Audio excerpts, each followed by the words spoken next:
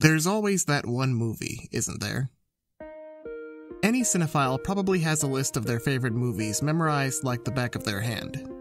Maybe it's not a literal numbered list or even a very long one, but when somebody asks you what some of your favorite movies are, if you're a lover of all things cinema, you probably don't have to think very hard about them. Perhaps you'll have a detailed, comprehensive essay for each of your favorites, analyzing the micro and the macro and the intent behind every frame. Or maybe it's just a feeling you get from the movies themselves, and you can describe every emotion you felt or still feel whenever you watch them. Or maybe it's a case of margin or potatoes. I just think they're neat. Whatever the reason, you don't really need a reason to find a movie one of your favorites. If it resonates with you, that's more than enough. Then there are those special kind of movies, the ones that come along at certain points in your life and, cliché as it sounds, change you. It doesn't have to be your all-time favorite movie. Maybe it's not even one you'd consider a favorite, but something about it stuck with you long after you finished it. Maybe it defied your expectations in such a way that really surprised you. Maybe it represented a shift in your childhood. Maybe it kind of forced you to examine yourself and the way you look at media as a whole. There is one such movie for me, and it's not hyperbole to say that if I hadn't taken a chance on it, I probably wouldn't be where I am today. I guess the best way I can start describing it is with a very hyperbolic statement. This is the story of how I died. Tangled is the 2010 retelling of the classic Grimm Brothers fairy tale, Rapunzel, made by Walt Disney Animation Studios. It takes the basic concept of a girl with extremely long blonde hair, confined to a tower by her evil mother figure, but with a few twists. Rather than attract the attention of a prince, Rapunzel finds her sheltered life shaken by the sudden arrival of a wanted thief named Flynn Rider, who has just made off with the nearby kingdom's greatest treasure, the tiara of their lost princess. Yearning to explore the world outside her tower, Rapunzel blackmails Flynn into taking her to the kingdom to see a special ceremony held every year on her birthday, where the kingdom releases floating lanterns in honor of their princess, who was stolen almost 18 years prior. Flynn reluctantly agrees, and the rest of the movie sees them on a sort of buddy romance road trip, filled with excitement, danger, and genuine earnestness that forever changes them both. Especially once Rapunzel starts to put two and two together on just who this lost princess really is. Are we starting to connect the dots? I know what you're probably asking. What's so special about Tangled? Isn't it like the 50th princess movie Disney's made so far? Well, first of all, this was their 10th, thank you very much. And second, even before it came out, the development of Tangled was one of the more unique productions that Disney had ever done up to that point. The film began life in the mid-90s when Disney artist Glenn Keane started developing it as he animated on Tarzan. By the early 2000s, he pitched his idea for Rapunzel to Michael Eisner, who agreed to greenlight it under the condition it be computer animated. You see, by this point, CG animation was doing leaps and bounds better box office than traditionally animated films, with the frontmost success being a little indie darling you may have heard about by the name of Somebody once told me the world's gonna roll me. It's kind of easy to forget 20 years later, after all the memes, spin-offs, and subpar sequels. But the first Shrek was a cultural phenomenon, managing to balance cynical jabs at Disney's monopoly on fairy tales, with the genuine arc of the titular character, as he learns to let his guard down and accept friendship and love from others who are also shunned by society. Look, I'm not the one with the problem, okay? It's the world that seems to have a problem with me. People take one look at me and go, "Ah, help, run! A big, stupid, ugly ogre." I could go off on why Shrek holds up so well 2 decades later, but that's not why we're here today. Besides, that's what Shafrillis' channel is for. The downside to how fresh Shrek was in 2001 was that not long after came the many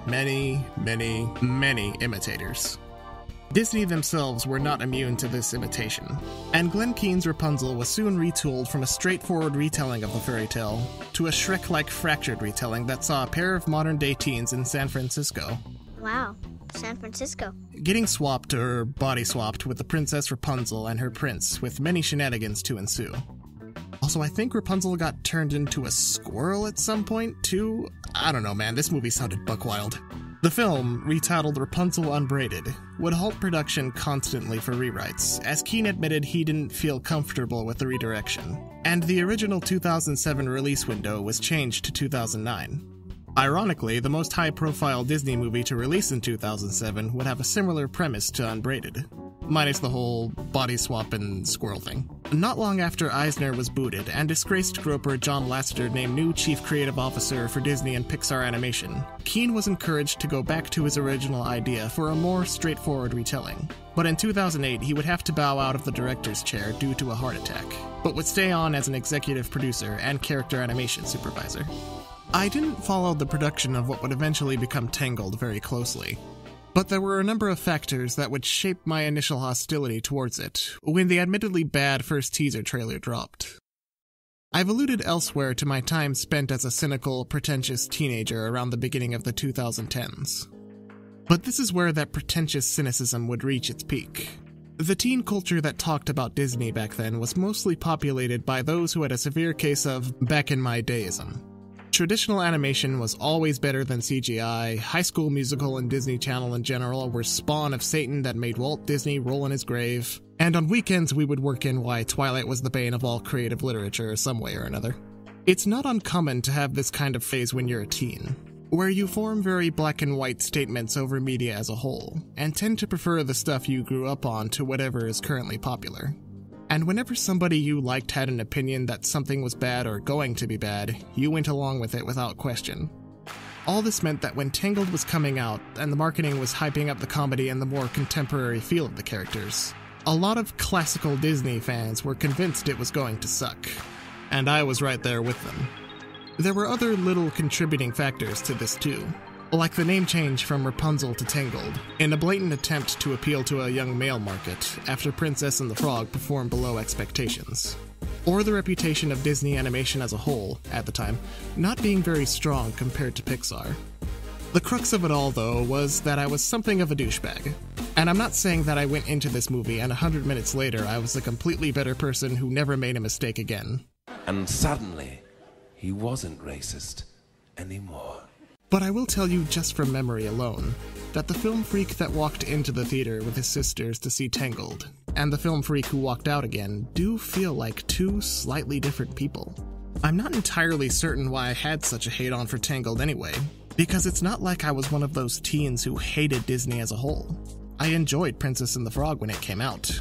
I still liked all the classics I grew up with. And Disneyland was, and still is, my place. There was just something about it my 16-year-old mind couldn't sanction. Something that I would angrily hold on to up until I saw that it was getting good reviews on sites like Rotten Tomatoes and IMDb. See, I was also something of a flake back then and based most of my opinions on general consensus at the time. See my video about Batman and Robin for more info. Even then, I would stubbornly hold on to some animosity towards the film up until I saw it. I can remember that day in vivid little segments. It wasn't long after Christmas, and I spent most of the day leading up to our trip to the movies playing video games. And we ended up going to a theater that was kind of out of the way from where we usually go. Probably because our parents wanted to watch the True Grit remake that might have only been playing in certain theaters. So there I was, sat between my sisters in an unfamiliar theater, and slowly but surely letting myself get into the film. I was still wary, but I had to admit early on that I was enjoying myself. The setup was compelling. The dynamic between Rapunzel and her mother, Gothel, was creepily realistic, and Maximus's rivalry with Flynn Rider was and still is pretty hysterical. I think what also drew me in was the somewhat different pacing the movie had compared to other films like it. As I was starting to get more cognizant of pacing in films, I began to really appreciate the kind of movies that took their time and established either the characters or the mood. It's what made me consider Disney movies like Pinocchio or The Jungle Book as among my top-tier favorites. And Tangled to this day has something different about its pacing to me. We spend a lot of time in the beginning in a simple and singular location, Rapunzel's tower, with the only break being Flynn Rider's scenes after he steals the tiara. Not long after Flynn evades capture, however, he's knocked out by Rapunzel, and we spend an inordinate amount of time with simple dialogue scenes between her and Flynn or her and And a lot of great character animation and interaction comes from them. What I really really want for this birthday? Actually, what I wanted for quite a few birthdays. Okay, you know how I feel about the mumming. Blah, blah, blah, blah. It's very annoying. I'm just teasing. You're adorable. I love you so much, darling. This kind of lackadaisical approach to the first act is something I admire whenever a movie manages to do it right for me. It's why the first Hobbit movie is my personal favorite of the trilogy, since it dedicates a lot of time to establishing character and character motivation in the Shire, culminating in Bilbo's leap of faith and descent into the unknown. I'm going on an adventure! This same establishment of character and motivation is present in Tangled, albeit in a much snappier way. Rapunzel establishes her desire to see the floating lanterns that appear exclusively on her birthday. I have to know what they are. Flynn establishes his superficial desire to attain wealth. Guys, I want a castle. And Gothel establishes her desire to keep Rapunzel locked up forever. Enough of the lights, Rapunzel! You are not leaving this tower! Ever! And with the added nugget of gross manipulation. Oh, great. Now I'm the bad guy. To this day, I attain the first 30 minutes of Tangled as one of the best openings to any Disney movie on structure alone. But it was the literal leap of faith Rapunzel takes to start her journey that really sold me on this movie. As a brief tangent, I think one of Tangled's shortcomings is that, as a musical, it's not one of Disney's bests. I still like the songs, don't get me wrong, and taking a more folk-pop approach to match Mandy Moore's style helped differentiate her from the other Disney princesses. But if you took all the songs out of this movie, I don't feel like you'd be missing much. Well, except two. The first is a reprise of the first song, When Will My Life Begin, where after Rapunzel first sets foot, by the way, Quentin Tarantino really loved this movie, outside the tower, and sings a triumphant reprise that builds and builds as she runs out of the glen and into the forest as the camera sweeps and she belts out the last verse.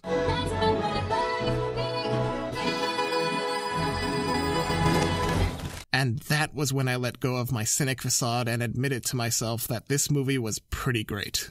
Oh, you unzipped me. It's all coming back. It's all coming back. I hate you. It's all coming back. I'll freely admit, if the movie wasn't a musical, I don't know how you'd replicate that cathartic freedom so well. Oh yeah, and we'll get to the second song a bit later. After this scene, the movie could basically do no wrong for me, and I was hooked. I let myself be fully enraptured in Rapunzel's journey to see the floating lanterns, and become just as endeared to her as the pub thugs she wins over by appealing to their sense of desire. Find your humanity! Haven't any of you ever had a dream?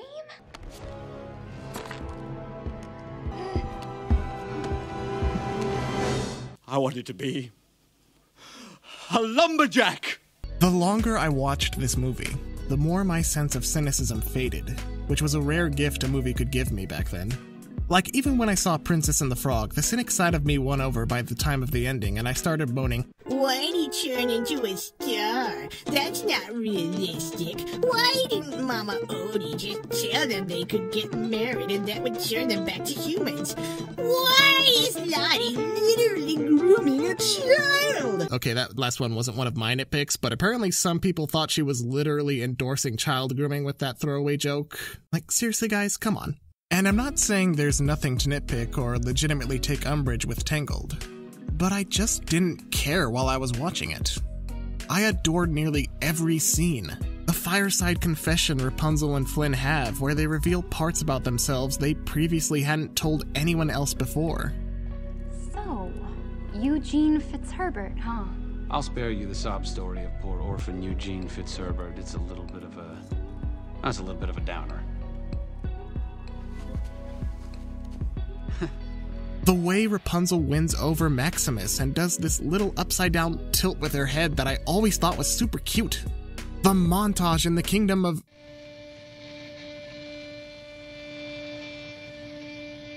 where Rapunzel takes in all the sights, tastes, and sounds of the city, set to one of Alan Menken's best individual tracks.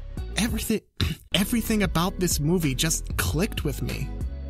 I will say, there are elements of Tangled's animation that haven't aged the best. Like, the characters can look a little plasticky at times. But the character animation is still bar none, especially in the preamble to the lantern scene. where we see the king and queen prepare themselves to mark yet another year without their daughter, and the king is silently weeping while his poor wife comforts him, even though she's just as morose as her husband. God, though, the character animation for these two was stellar even in the opening. Look at how soft their expressions are with Rapunzel. Look at the water in the king's eyes when he thinks his wife is going to die from complications with her pregnancy. We get so much information from them without either of them having one word of dialogue. They'd eventually get voices in the TV series, where Clancy Brown and Julie Bowen both do fantastic jobs. But there is something truly remarkable about how their silent roles in the film still leave us feeling in complete sympathy towards them. This little exchange is only topped by the other song I feel you definitely couldn't do this movie without.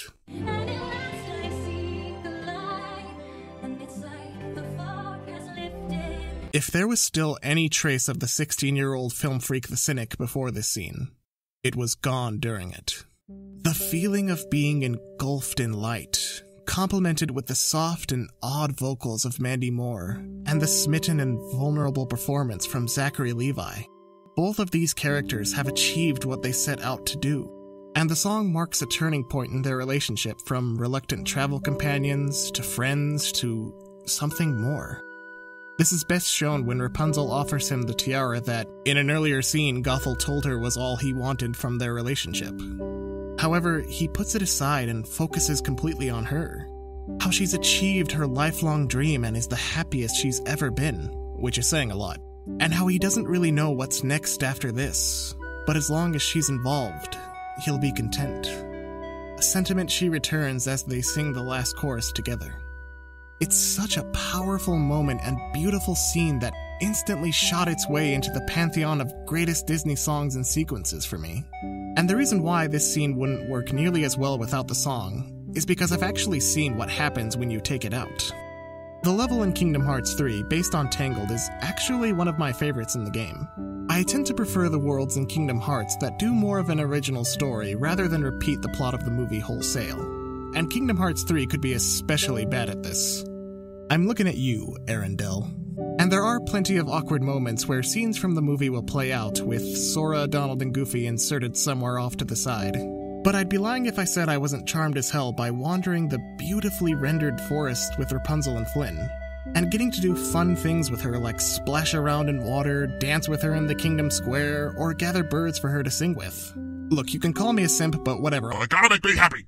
Anyway, though the game is able to replicate the lantern scene surprisingly well with just the in-game graphics, the scene loses a lot of what made it so romantic and character-fulfilling by omitting the song. And having a more bombastic score kind of misses the point of the original scene. Sure, it's pretty, but I See the Light was much less bombastic and more personal. Introspective, even. And it's not like they couldn't include the song. They had 2 songs from Frozen haphazardly slapped onto the Arendelle world for no reason. Look, I like Frozen fine, but what the f*** is this? I never see you anymore. Years passed and we barely ever saw each other. Then, finally, it was time for her coronation. The climax of the movie itself is also interesting compared to the other Disney films too.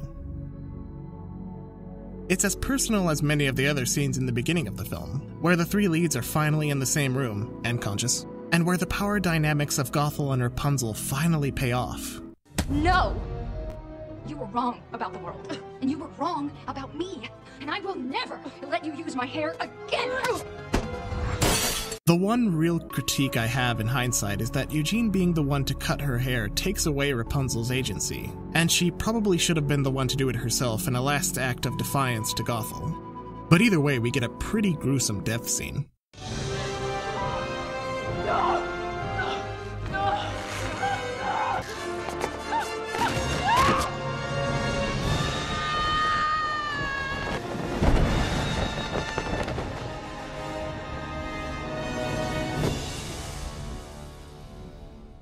She chose poorly. Of course, the reason Rapunzel wouldn't cut her own hair is because she needed it to heal a dying Eugene. But that gets taken care of through a pretty decent reference to the original fairy tale. The bird's right! Look! It be the tear of the goofy Goobers!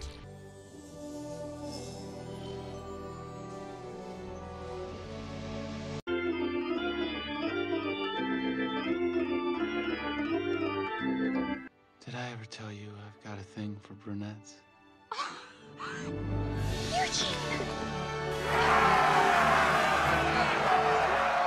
And to wrap things up in a nice little bow, Rapunzel even gets to reunite with her real parents, who, still without any word of dialogue, convey everything that need be said with their faces alone.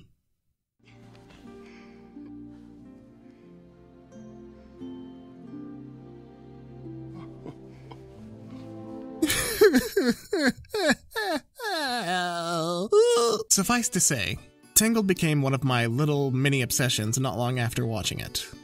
No matter how much time had passed, no matter what else was going on with my life, my mind would go back to that movie, and I'd feel this strange sensation of warmth in my heart every time. I guess it's what you'd refer to when you think of a comfort movie. I would eventually see it again around my birthday just before it left theaters, but I always regret to this day I never saw it in 3D just for the lanterns alone. My need to be sated by the movie soon extended itself from finding simple clips on YouTube to actively seeking out other people who talked about it. And this was where IMDb came in. For those blessed with ignorance, the Internet Movie Database used to have forums for nearly every movie and category on the site, and Tangled was no exception. So thirsty for more Tangled, I would spend months stalking the boards and reading people's conversations about the movie. And it got to the point where I couldn't be content to just ghost it any longer. I had to be part of the conversation.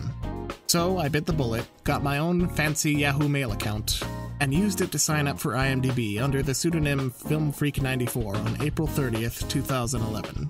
And that was the day, little that I knew, that my life changed forever. Up until this point, I'd never really partaken in an online community to this extent. I had my old YouTube account, sure, but I wasn't really friends with anybody. And the way adults always talked about creepy old men using sites like MySpace and Facebook to prey on children meant that I wasn't going anywhere near them. With the Tangled board, however, I was near instantly accepted as a Disney nerd, and I was always eager to get back in there and have lengthy discussions with all the other nerds about Tangled and Disney and everything else under the sun. We would have lengthy arguments as to whether Mother Gothel ever loved Rapunzel or not, discuss how the movie held up in comparison to the other Disney classics, and just share any random fanfic or AMV that we or anyone else around the internet made. And this is where I reveal a painful and embarrassing fact about myself. Oh boy. I actually did make a few Tangled AMVs back in the day on my old YouTube account, which you will never find and I will never show you. Okay, just 1 second. But the topics of discussion varied even beyond movie opinions. We'd play little ranking games. 2 members arranged a forum wedding a la Eugene and Rapunzel, only to elope later on. And I even started a whole thread wherein I talked about the Disney villains and what I thought of them. Why? Because! It got to the point where a few of us ended up taking over the board and talking about completely random shit. Some IMDb mod would end up deleting them for being too off topic, even though we said it was off topic. Ugh. So we ended up moving to another site. Goodbye, everyone. I'll remember you all in therapy. And for one reason or another, it ended up being just me and 2 other friends left from the old Tangled board.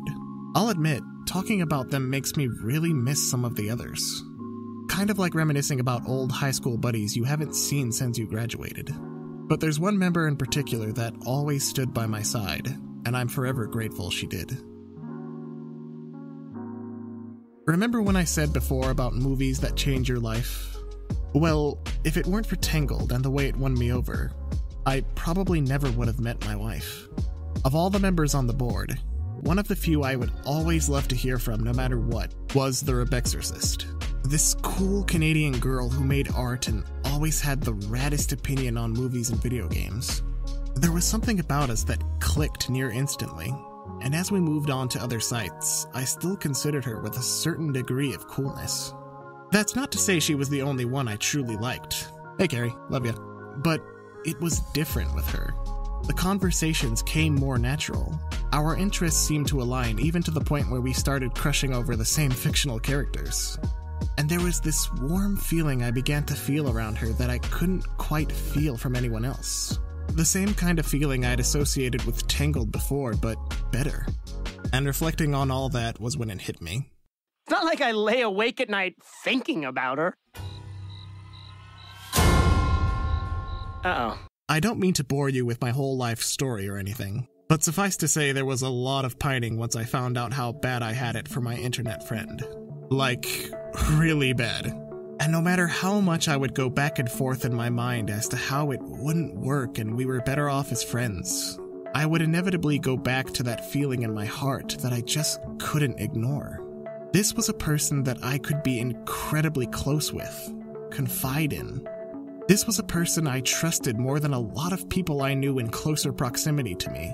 And she lived near 3,000 miles away. I never suspected for 1,000 years, though, that she would ever feel the same way. And yet, things happen. And life can hit you in mysterious ways. Like a bolt from the sky, or breath of fresh air, or... And 9 years to the day since I started that IMDb account, my new life officially began.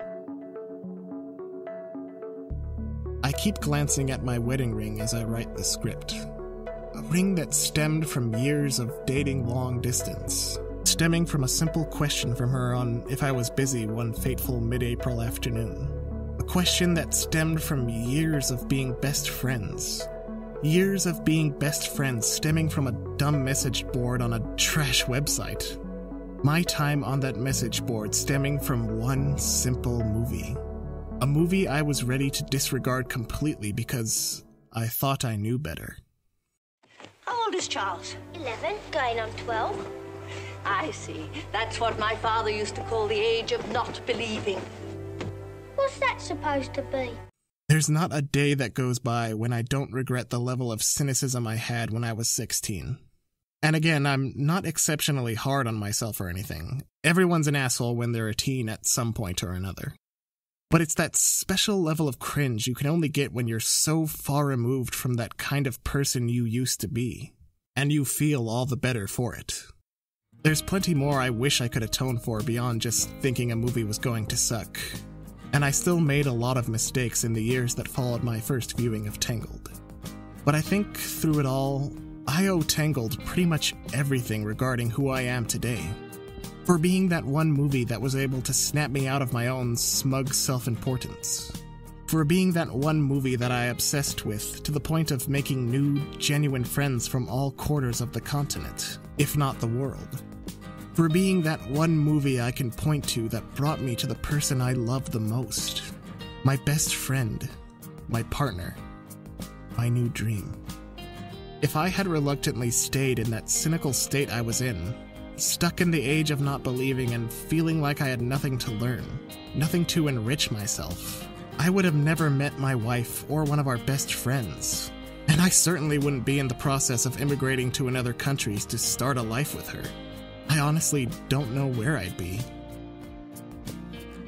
Maybe I am being hyperbolic and putting too much onto one movie's shoulders. After all, it's just a movie, right? Well, no. Not to me. It's that one movie that changed my life in all the right ways. Planted a seed in the ground that continues to blossom and gleam and glow to this day. A warmth that I can share with the person I love until the day we die. So, as I said before, Tangled is the movie where that overtly cynical part of me began to die, and a better, more open me took his place, slowly but surely. That's why Tangled will always hold a special place in my heart, as that one movie that changed everything for the better.